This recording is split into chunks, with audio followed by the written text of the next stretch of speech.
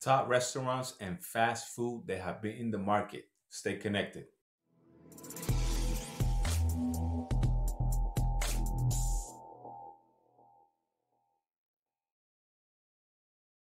Oh yeah, what's popping everyone? Welcome to my channel. My name is Petel. I'm a certified investor, personal finance enthusiast, and I'm also an IT professional. And on this channel, we talk all things investing, economy, retirement, and of course, mindset. So please like, subscribe, comment down below, and please grab that notification bell. That way you don't miss any of my special content. Cool beans? All right. And as always, guys, our mission to bring positive change, inspire, help, learn, share ideas, growth, leadership. So please stay safe, stay healthy. And now, without further ado, let's begin this session. All right. So guys, on this video, we are going to talk about consumer service, restaurants, fast food. So please hold your hunger. Let's get through this video first. Then you can go ahead and set up your Uber or your DoorDash order. All right, let's go ahead. So guys, elephant in the room, it is obvious. The shutdown of non-essential businesses across the US, this has created an unexpected and sudden deterioration in our economy. Yet, as an investor, we all must seek opportunity, guys, period. So I was able to find 6 restaurants, fast food, they have been able to outperform the S&P 500 by at least 10% or above. Also, I'm going to be addressing very swift their balance sheet. So you'll see that some companies, even though they might not have a strong balance sheet, they can still perform and outperform the index. So take this with a grain of salt. Cool beans? Now, let's begin with the roster with a bang. Cool? So yeah, guys, beginning with a bang. Let's start with Chipotle Mexican Grill Inc. All right, it engages in development and operation of fast casual fresh Mexican food across the US. It offers a focused menu of burrito, taco, burrito bowls, salad. I don't know how in the world I'm gonna be able to finish this video talking about food. I mean, it's crazy, seriously. But anyway, the company was founded by Steve Ellis in 1993, so they've been around. They know the deal, and the headquarters is in Newport, California. So, and also see here, Chipotle has a very, very nice market cap. 29 billion. That's very, very nice. So, as we can see here, taking a brief look at the balance sheet, is very nice. Total assets above debt, 5 billion. So it's very nice, very nice. You always want to see that assets number higher. The cash flow is pretty good. I wish that we have more. If we take the numbers out of the way, they've been able to maintain, keep the employees, and as a matter of fact, increase their salary, which is amazing. So very good. So they don't have to worry about going crazy. Man, we have this so much debt, we don't have a way to pay. They do have it many times. So that's very, very good. Now, taking a look at the chart, Chipotle have outperformed the S&P 500 by, estimate of 28.56% over the past 6 months. That's huge. You can see the profit, the revenue growth, and the return of equity. That's what we want to see. And even before that correction, they were still beating the market. Went down, and then look at that huge difference right there between them two, the index and Chipotle on numbers. So, this is really, really good news, and I'm glad. We always want to see great performance, or even better, completely outperforming the index. In this case, for Chipotle right there. All right, so guys, move on to the next one. Domino's Pizza Inc. It's a pizza company which operates network company-owned, franchise-owned stores across the U.S. and international markets.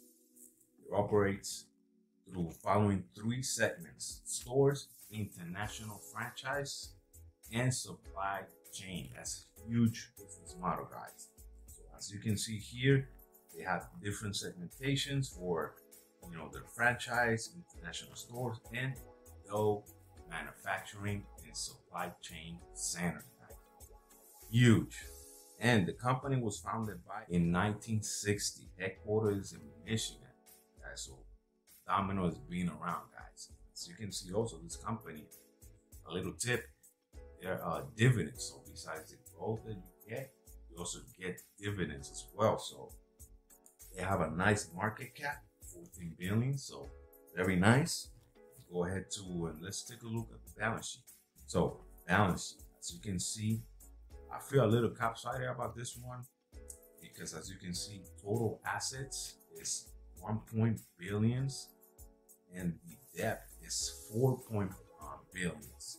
It's a huge difference. I mean, the total debt is pretty high.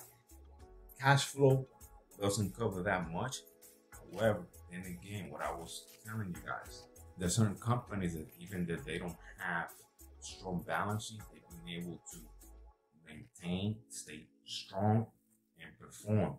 In this case, I mean, you could consider this exception to the rule. You can see that Domino has been able to outperform completely the S&P 500, guys.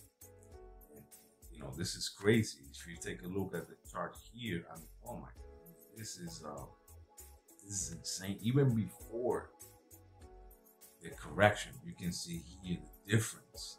Completely outperforming. Now, even if you take a look at the correction, S&P 500 actually took a dip, lower than Domino.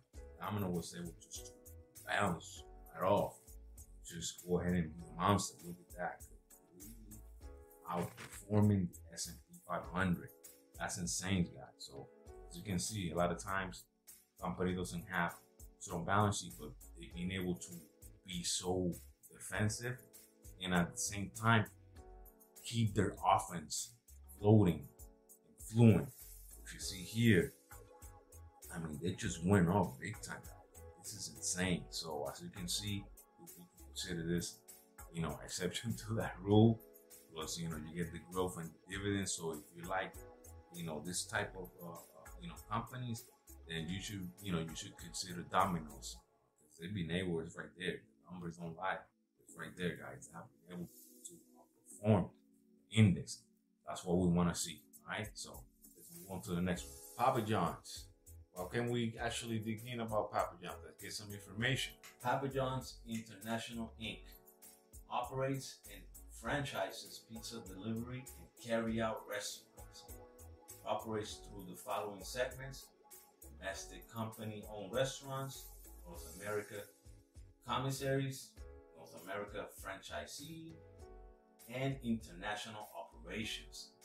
So we're talking another company with huge and nice business model and segmentation, guys.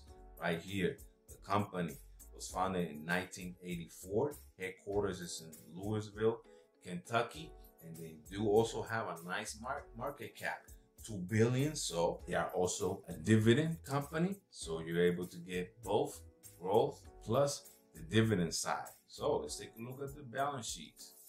Balance sheet. All right, let's see. Well, as far as the balance sheet goes, the total assets actually lower than the total debt. We don't want to see that. We want to see the other way around. We want to see the assets being higher than the debt. In this case, as you can see right there, the numbers, debt is actually is higher. That's something that we don't want to have. The cash flow is very, very low. But then again, you see this company also running through the numbers as far as the performance and even doing the downturns. Non-essential companies being closed, and we all love pizza, but that doesn't mean that hey, your business is gonna just pop off. But in this case, because of the business model, they have been able to maintain, and not only that, outperform. So let's take a look at the chart. As you can see, Papa John's has outperformed the S&P 500. Guys, look, estimate is the 36.55%. That's huge, guys. Look, oh my goodness. Even way before they were still outperforming the S&P. And look at that, bounced off and went like straight up, almost literally straight up. And look at that. That's huge difference, guys. This is completely destroying, outperforming the index, clearly. So again, this is another proof right there, guys. This is amazing. So hope you like it. Again, if you like the dividend outperforming, then Papillon should be one on your list to consider. All right, guys. Next one. So we got Wingstop Inc. is a franchisor and operator of restaurants which engages in the provision of cooked to order and hand-sauced and tossed chicken wings. It operates through franchise and company segments. The franchise segment consists of domestic and international franchise restaurants. The company was founded in 1994, so they've been around. They already been in a couple, correction, 2000 tech bubble, 08 with the housing crash. So they've been around. They know the deal. The company headquarters is in Texas, and they have a nice market cap, 4 billion, not bad. They do offer also a decent dividend yield as well. So you get, both sides, the growth and the dividend yield. Let's take a look at the balance sheet real quick here. Well, regarding the balance sheet, again, a little capsized on this one as well. Total assets, it's actually lower. They have a lot of debt comparing their balance sheet. The total debt is a lot higher. So, we don't want that. The cash flow the free cash flow is very low. So, in this case, if you're looking for long term, not sure you will be considering this one. It's up to you as an investor if you like it. For me, it's a little capsized. However, and again, another exception to the rule, as we can see here to the chart, Wingstop has outperformed the S&P 500 46.58% for the past 6 months, guys. That's tremendous. Look at that, but look at that. March and then beginning of April, the first week, look at that. Boom, just went up completely outperforming the index. That's tremendous. Again, that's what we want, So in that case, if you were able to buy it in April, the beginning, that was a hell of a purchase right there. So good for you if you were able to. All right, let's go ahead and begin. It's Yum China Holdings Inc. engages in the operation and management of restaurants and fast food chains. It operates through the following segments. I'm pretty sure you heard this before: Kentucky Fried Chicken, Pizza Hut, and other segments. So another big segmentation, Pizza Hut, Kentucky, this is a classic fast food joint. So, hard to argue when it comes to those entities. The company was founded in 1987, and the headquarters in Shanghai, China. And as we can see here, they have a nice market cap, 18 billions. Another plus a decent dividend yield as well. So you get that growth as well and the dividend yield. Let's take a look. Let's go ahead and take a look at the balance sheet. All right, let's see. Okay, so the balance sheet. Now this one is a little better as far as the balance sheet. As we can see, total assets is higher than the debt. That's what we want. And so as far as the balance sheet, this one is nice. They actually, anything worse comes to worse, they'll be able to pay their debt. Let's take a look at the chart. All right, so prior to the correction, they were okay. At the end, they went down, but as you can see, S&P actually took a dip, and they were just able to maintain, and little by little they go. So this one is like they maintain, they outperform, maintain, outperform, maintain. But now again, it went up and down, and then now outperforming the S&P 500. So as you can see, this one is a little more volatile, but then again, it's still, they were still outperforming the S&P many times. So this is another one for you if you're looking for something international for you to, take a look at, consider. All right, guys, talking about two bonuses, two stocks that also were able to outperform the S&P 500. Check it out. First one, if you love Breaking Bad and Better Call Saul, hear this. El Pollo Loco Holdings Inc. engages in the ownership and management of restaurants chains. It specializes in fine-ingredient citrus, marinated chicken, and operates in the limited service restaurant segment. So they have two segmentations, the full service and the limited service. So they do have their own, their own approach when it comes to fast casual dining and the restaurants. The business was founded in 1975. Again, this is another restaurant business. They've been around. The headquarters is in California, and they also have, a nice market cap. Not bad. This one is more focused as a growth stock. They don't actually have any dividend yield, but still, again, focusing on the outperforming the S&P 500. Hey, that's always a plus. Now, so we can see here, focus on the balance sheet. We can see that the total assets is actually higher than their debt. Always good. The total revenue, not bad. It does match. Again, that balance sheet, pretty good. They'll be able to pay the debt, especially right now. So, if the companies are able to maintain and on top of that outperform, that's still, a strong business model. But on top of that, we want to have a good balance sheet. And they do have a nice balance sheet.